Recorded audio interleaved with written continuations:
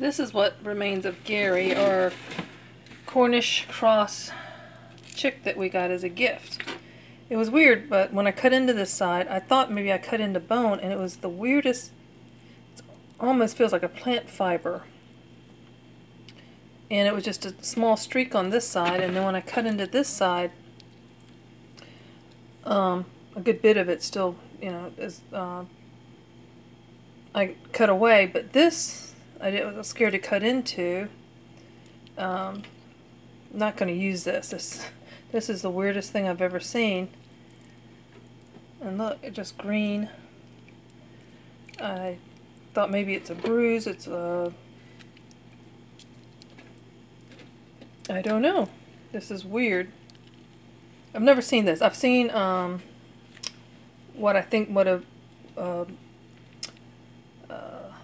blackened knot on a bird that I bought whole at the store, and seen things that look like maybe like contusions, maybe just a, you know, but didn't look odd. It looked like, you know, okay, that something, you know, got injured.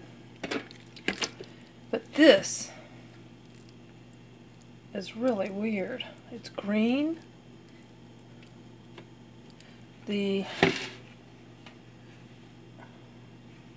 This is what the meat looked, and then it's the meat, but it did not feel right.